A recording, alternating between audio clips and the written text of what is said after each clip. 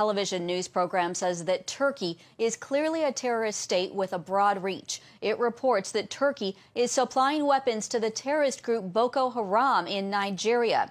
10 TV host Nashat Al-Delhi reported on a leak confirming an intercepted phone call from a few years back confirming the action. He reported in part, "Today's leak confirms without a doubt that Erdogan, his state, his government, and his party are transferring weapons from Turkey to, this is a shock, to where you may ask, to Nigeria, and to whom? To the Boko Haram organization." Well, Raymond Ibrahim, a journalism fellow at the David Horowitz Freedom Center and an expert on the Middle East and Islam, joins us now with more on this. Welcome, Raymond. Hello, Heather. Are you surprised by this report? What's your take on it? No, I'm not surprised. And my take on it is that the actual tape that was made that you referenced and you quoted was made apparently in 2014 or 15. And it was reported widely in certain areas in the U.S. and in the West, not so much, and not much came out of it. And the reason, I think, is because Erdogan wasn't so, didn't have his fingers so much in Islamist politics outside of his own nation.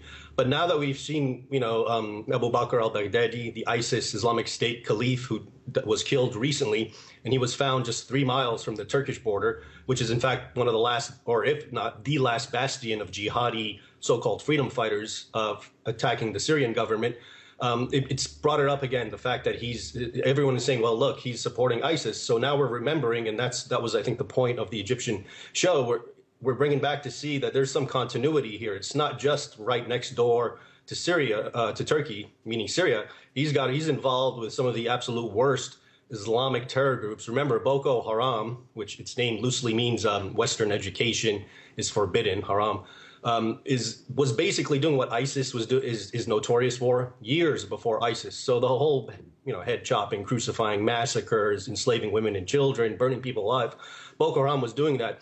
And one of the things that international observers have been noticing, especially increasingly, is that their armaments, their weapons, are very sophisticated.